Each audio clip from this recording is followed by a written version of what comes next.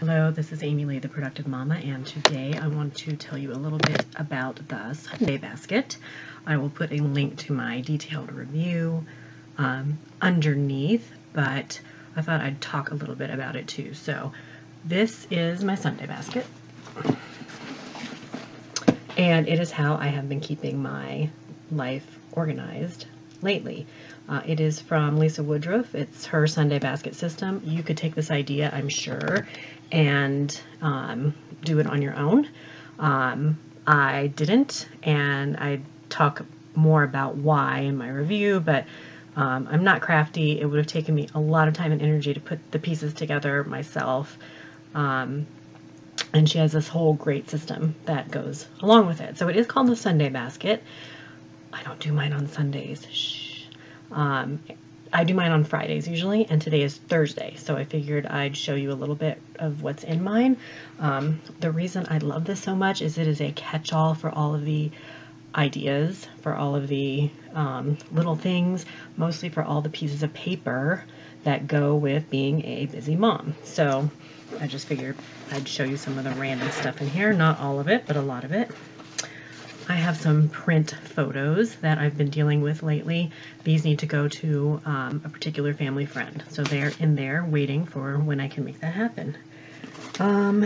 Several coupons that I think I might potentially use. So they're going to go into the coupon slash pocket. This is not it, but this is what the slash pockets are that she sells. And she has suggestions for how to color code them. Again, you could probably make this work yourself, but I don't. Insurance cards to file,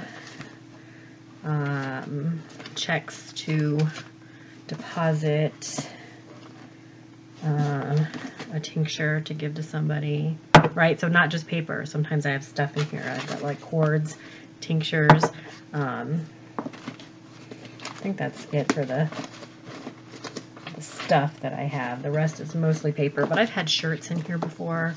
I often put cards, so a card that I know I need to send out to somebody in particular, but I don't want to do it today, and I don't need to do it before Friday. So one of the keys to the Sunday basket system is you say, can I deal with this on Sunday?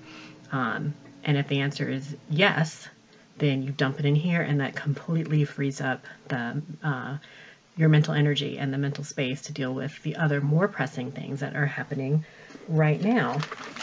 Receipts to file, photo to give to somebody. Again, I just happen to be dealing with a lot of photos right now, so I have those in there. Card. What else? Anything else odd or interesting? Here's just like a list of notes and ideas that I want to be able to reference later, but I might not keep them for very long. And probably I was on the phone, or I was somewhere where I couldn't make a note digitally, because sometimes I do that. I'm sure we all do that now. But sometimes paper is just where it's at, and we're not going to be free of paper. And Lisa Woodruff talks a lot about that. So this Sunday basket is a way to really organize and keep track and manage all of the active papers of life.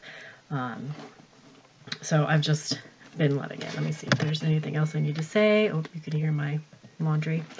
It's absolutely been a worthwhile investment. It is $99.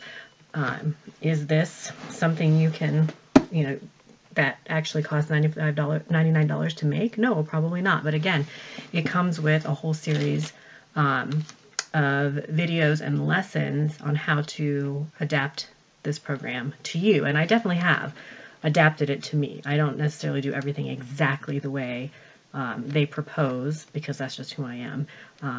But what I have learned from Lisa and this system has certainly been worth my investment in this. Let me just see if there's anything else. I just love that it can catch all my thoughts. It can catch all my stuff. And I can just quickly assess, can I deal with this later?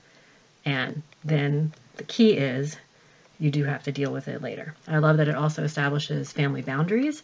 So, I'm not going to necessarily deal with your thing, your paperwork, your request immediately, but put it in the Sunday basket. And I keep a little stack of paper next to mine too. So, this is all actually recycled paper from old homeschool lessons or whatever, and they can just write something on there. When I run out of that paper, if I ever do, I have some dry erase note cards that I will keep next to there, and then anyone who needs anything can just write it down. So that could be, I